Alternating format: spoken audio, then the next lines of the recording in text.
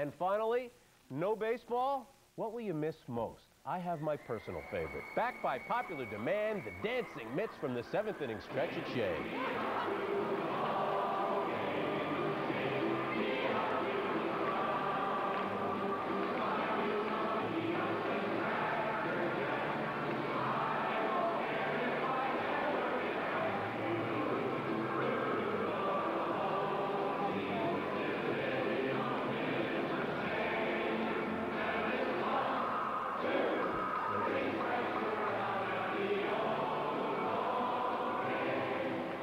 That's right, they've given their all for baseball, and now the Dancing Mitts are looking for work.